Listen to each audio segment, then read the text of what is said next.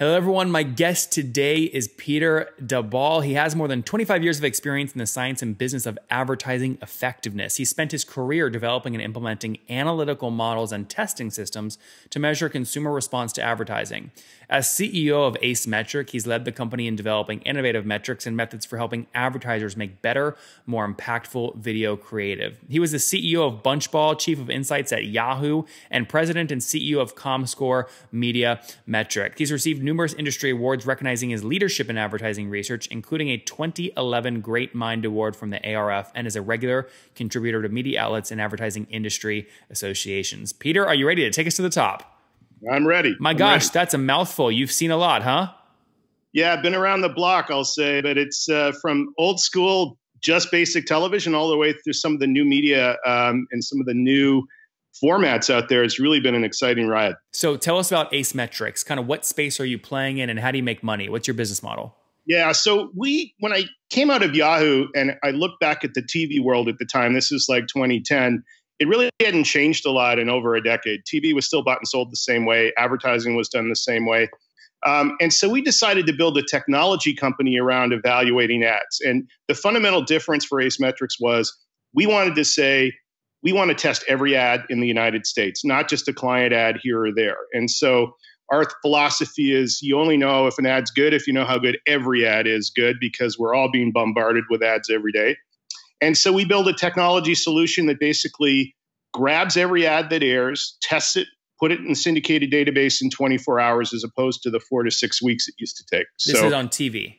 That's on TV. And then about 2 years after that, there wasn't much video back then in 2010. A couple years later, we launched into digital video. So now we cover anything that moves, basically from 6-second ads right on up to 5-minute long form. And how are you technically getting this? I mean, is it just a more advanced form of scraping essentially to get these video files? Exactly. And there's a lot of third parties out there that actually collect the video ads. And we also get a lot of direct ads from clients if they want us to test them before they air. So that's another key part of our business is, hey, we've got these 5 versions. Let's test them and see which one works best before we, waste all the media money. And what are some of the inputs you are looking at to decide if an ad actually does perform? So there's some standard metrics on attention and likability. Those are kind of ones that measure breakthrough. So are you going to pay attention in the first place? Because now, of course, we don't have to watch, right? We can skip through it. We can, watch it on Hulu. We don't need to see the ads. So as you're wearing your Disney shirt, and Hulu sounds like will soon be part of Disney, or at least a stake. I know. I'm telling you, they're beefing up, aren't they, for for the battle? So we test attention and likability. We also measure things like information, purchase intent. Do people remember the brand? A lot of time they'll love the ad. They forget who the brand is for.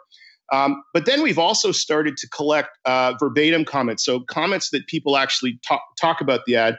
And then we mine those for emotion. And that's been the most exciting part of really over the last year or so, is really getting at that emotional driver. Are you having to pay these folks to watch these ads to give you the feedback, or are you doing it some way organically? No, we actually get them to watch it because our view was we want a pure sense of the creative. We don't want to see whether they remember seeing an ad last night, or that gets all mixed up with how much media weight is behind it. We really want their initial reaction to that creative. And so we work with a lot of different sample vendors to actually get people to participate. And we have over 500 people per ad, geodemographically balanced to the US Census. And then they turn those 9 simple questions into our database. So you have ways to make sure it is a representative cohort. Exactly. Interesting. And what's your business model? I mean, is it pure play SaaS or what? Yeah, so it's not pure play, but it's pretty close. I mean, we sell as a subscription, so we basically charge clients a subscription, and they not only see their ads, but they see every ad in their category, which is really important for competitive benchmarking and really understanding what your competitors are doing. And then we have more of an on-demand service for people that have creative that they want us to test that hasn't aired yet. So the test ads that everybody gives us. And just focusing on the SaaS side, give me a general sense of contract size. Are they paying $1,000 a month, $10,000 a month, $1 million a month? $10,000 a month roughly, and then they get access to all of the ads, as I said, all the ads in their category. And it also depends a little bit, on how many ads are in the category. If you're talking mobile phones, you're seeing dozens of ads that are new every week. If you're talking about other categories, they may have only 2 or 3 creatives a year. Interesting. And are they, I mean, so how does this compare to other things on the market? I mean, we mentioned Nielsen a little bit in the intro. Do they not already do this? No. So Nielsen and Millward Brown and some of these other copy testing outfits are really pre-automation guys. And so our fundamental difference was on the technology and the normative data and all of the competitive assets. Nielsen measures more on a recall basis. So what you watched, if you watched a show last night, they'll ask you questions about the show and they'll try to ask you questions about what ads you saw. And it's much more about, do I remember seeing it? That's valuable for certain things, but for us, that gets tangled up in where the ad's running, how much media weight's behind it, not necessarily the creative itself. And so we wanted that pure form measure of the creative effect. Okay, that makes interesting sense. Okay, give me some more of the backstory here. When did you launch the company? So we launched in 2010. The cool thing now is we have campaigns going all the way back there. So, we were talking with E-Trade, and, E-Trade wants to know how the baby campaign compared to some of their new work. Well, the baby campaign is now 5 years old, but we all remember it, right? So that's the kind of thing that, is really fun when you can able to go back with that much history now. We have like the largest ad database in the world now. Measured by what? Measured by number of ads that have actually been scored. Interesting. Where was your head at in 2010? I mean, were you already kind of, you had an exit, you were wealthy, had plenty in savings. This is just fun for you? Or is this something like, I want to do this, and by the way, I have to make it work, otherwise I'm broken on the street? Well, it's kind of a weird passion of mine that everybody focused on the measurement of ads. They ignored the creative. And so they measured everything else. They measured how much we bought, how many eyeballs we hit, all of those things about delivery, but they didn't measure with what. And we all knew that in our heart of hearts, a great ad when you see it. And so that was really the passion that we wanted to go after. And, coming out of spending 10 years in digital, we thought we were kind of uniquely qualified to build this for TV at the time, but for video, because no one else was doing it. Everybody else in TV land was doing it kind of the old way. Okay, interesting. Now, have you bootstrapped this or have you raised capital? No, we raised capital. Given this was my first merry-go-round, we wanted to make sure we had really quality VCs. And how much total have you raised? We've raised about 20 million. Okay. And what are they kind of, when you have conversations with them about valuations and things like that, what are the critical kind of business things they're looking at to decide valuation? Yeah. So the key things obviously are growth. They want to see subscriber growth in the SaaS model and recurring revenue growth, which is good. We're actually making money now. So God, what'd you think of that? Say that again. Oh, we're making money.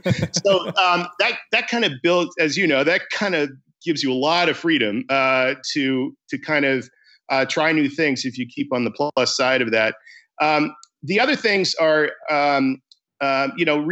really just looking at gross margins. And I think the cool thing about a syndicated database, and me coming from comScore, which is the same model, you collect the data once and you sell it many times, the incremental margins are fantastic. And so that's another key part of the business that's good. Are you in the kind of 85, 90% typical SaaS gross margin range, or do you have kind of human touch on your services side of the business that drives that down? Yeah, it drives it down a little, but still over 80. So, wow, okay.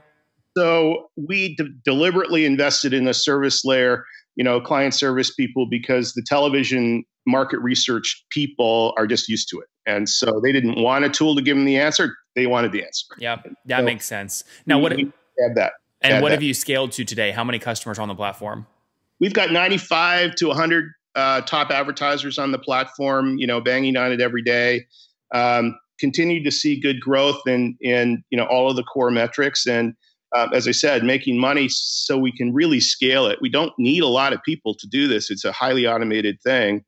And for a research company, or however people want to bucket as technology or research, we have gross margins that are unheard of. I mean, a lot of the research companies are really high touch, really consultative, very, very low margins. So we kind of stand out there. What's your team size? Team size is only about 45. Okay. Including really probably overweight a little bit on our engineering investments, just because we, again, want to stay out in front on the technology side. Yep.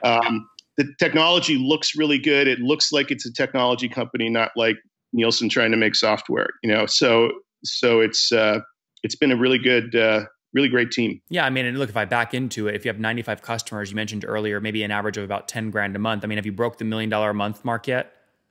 We're right up. Well, yeah, we've broken that. Yeah. Got it. Well, it sounds like that just happened like last month. Well, pretty close, but it's been a nice, a nice ramp. And I think the thing for us is new customer growth, because I think the market finally caught up to us. When we talk digital, one of the things we talk about is that people are bombarded with creative, but they don't have to watch it, as I said before. So you have this oversupply of video. I mean, some brands have brought their creatives in-house, are producing hundreds of pieces of creative a month, and just kind of puking it out there.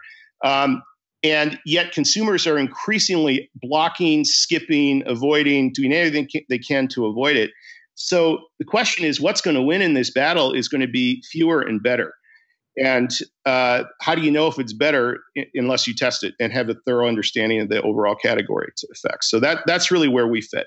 And yeah, I mean, what you're betting on is that you can actually predict what you just said. I mean, the reason people are vomiting everywhere is because they don't know what's going to work, but they know if they put out enough, hopefully one of them catches virality in a bottle. Exactly. Yeah. Wouldn't it be great to have a sense of that before? It would. Yeah, it would. Really, that's really what we're moving from descriptive kind of behavior to predictive behavior. And that's really where these emotions come in, because if you see it, and that's really firing. And again, we're comparing against 80,000 ads. So we have a really big database. We actually just published a paper. It's kind of interesting, which was using this emotion on how to win a Cannes Lion. And how to win a what? A Cannes Lion, which is the big industry creative awards. Yeah. And we did that by analyzing Cannes winners and then comparing it to the rest of the database and say, what do these things have that the others don't that makes them a Cannes winner?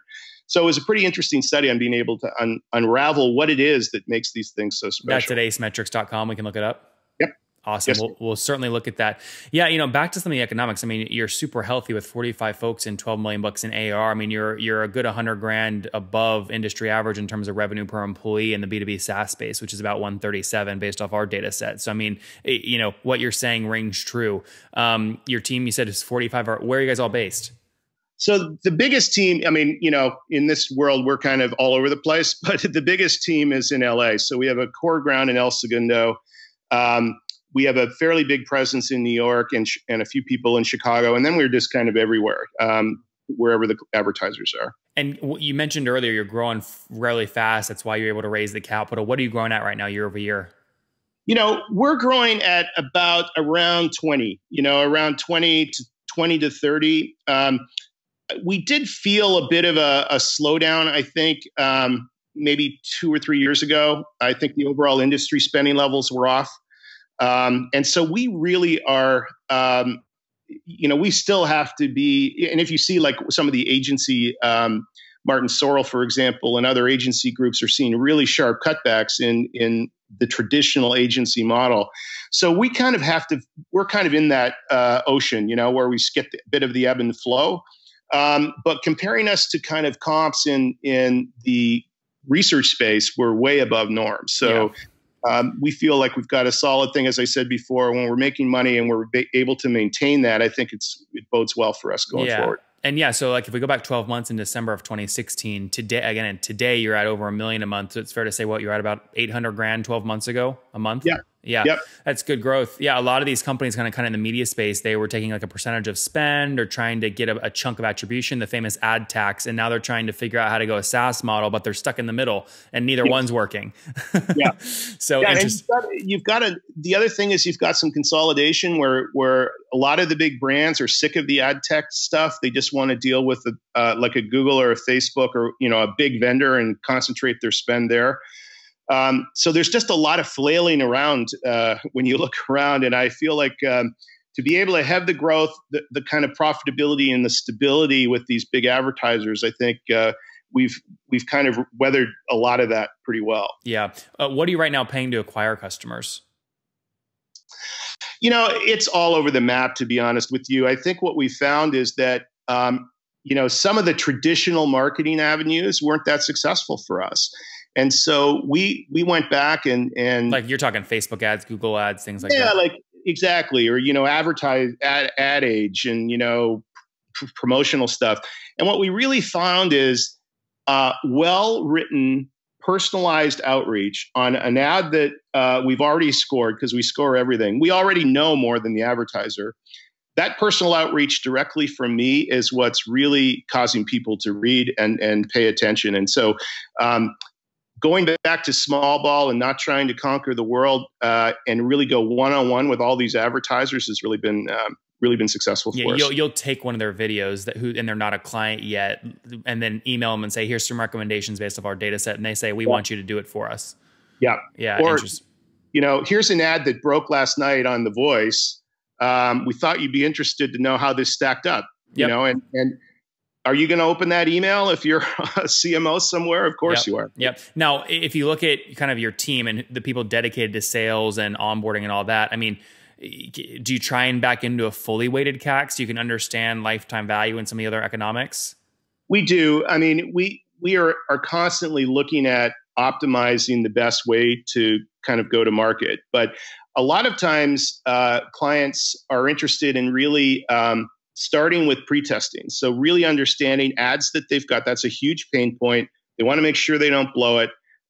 Give me 10 ads that they're kind of building in a campaign. Let's test them, get started, and then move into the subscription and kind of higher end add-ons as we go. Well, so let me ask this a different way. What do you like to optimize your payback period for? Right? How quickly do you want to get your money back on acquisition? On acquisition, almost one contract covers it, right? For a year. Yeah. Mm-hmm. Yeah. Got it. So it's really that one annual contract, but I think it's also building a relationship with these marketers. I think that's the thing that a lot of SaaS companies miss, is that especially when you're dealing with traditional big brand advertisers, they really want a relationship and understand that you're going to help them make better creative, not just give them another tool. And so I think that's the sweet spot of every time we get started, even if it's a $10,000 pilot, we know that we're going to be able to convert that going forward. Yep. Yeah. I mean, look at 10 grand a month and your CAC, right now, call it 12-month recovery period. That's 120 grand spending them. Maybe that's worst case scenario to get them. Yeah. But what's your churn look like right now? Have you lost any customers? Well, we have some in kind of the ebb and flow. Like I said, some brands decide they're not going to go on TV. You talking anymore. 5%, 10%, 20% annually? We budget around 85% retention. Okay. And so we usually beat that, but it's around 90% retention, 10% churn. And I even break that further into controllable and uncontrollable, right? Yeah. So obviously the uncontrollable is just some of these regime changes, or something happens at a client, they pull back all their media spend. Those are things that we still keep the relationship alive, but sometimes we'll lose a contract and win them back in a couple of years. Yep, that makes good sense, Peter. Let's wrap up here with the famous 5. Number 1, what's the last business book that you read? The last business book I read are The Art of the Start, which is my son's in an entrepreneurship school, believe it or not, out in the East Coast. And he told me to read it. So it wound up being a pretty good book. Number 2, is there a CEO you're following or studying right now? I am really interested in the Southwest CEO. And we've started to do some work with them, but I just think it's on the transparency ads. Yeah. And it's just the culture they create in that company is just fundamentally unique from anything I've ever seen. And I think the culture side of a CEO's job is kind of downplayed. It's not as important to me. I think that's what really makes a company great. And that's a good example of it, I think. Number 3, what's your favorite online tool for building your business? Cirrus. Cirrus Insights? Yeah, we use Cirrus all the time because we're into this individualized email and we need to track where it goes. And it's funny, sometimes I'll send a note out, even if it's not favorable about a campaign, saying, look, you should know this. We can track, we get 100 opens within a company within 2 days. I mean, so that ability to track, it sounds pretty simple-minded. It's not really that new, but boy, it works. Yeah, Cirrus and you guys are actually about the same size. Brandon Bruce, the CEO, just came on a few days ago. Yeah, and they passed 150,000 customers, doing about $1 million a month. Really healthy growth there too. Yeah, they're doing great. All right, number 4, how many hours of sleep do you get every night? I actually sleep pretty well. I usually get about 7 hours. That's good. And what's your situation? You mentioned you have a kiddo, but married, single, how many kids? Married, 3 kids, 1 out of school, and 1 just graduated, and 1 still in. That's cool. And how old are you, Peter? I am 57. 57. Last question. Take us back 37 years. What do you wish your 20-year-old self knew? I wished I'd paid a little bit more to some of the emerging technology. Obviously, hindsight's a 2020 thing. I was a pilot back then, and part-time bartender, and doing all the fun stuff. But there were some emerging technologies, and so I really try to keep on that fringe, the fringe of what's next, not the mainstream stuff, but really the fringe of some of the emerging technologies and seeing what's going to be the next big thing. He's still a part-time bartender. He just didn't want to admit it. Peter with Ace Metrix, launched back in 2010, had some success in the space before this, really understanding inside of other companies how this space is working, saw an opportunity to do this kind of real time with video, doing it all over the place. They have a team of 45 remote now, serving 95 clients, helping them make their ads better, specifically their video ads. They did about 800 grand in terms of monthly recurring revenue 12 months ago in December 2016. Now over $1 million a month, over a $12 million run rate, retaining over 90% of their customers year over year. Super healthy payback period of 12 months and $20 million raised to continue changing and updating this industry. Peter, thank you for taking us to the top. Thank you.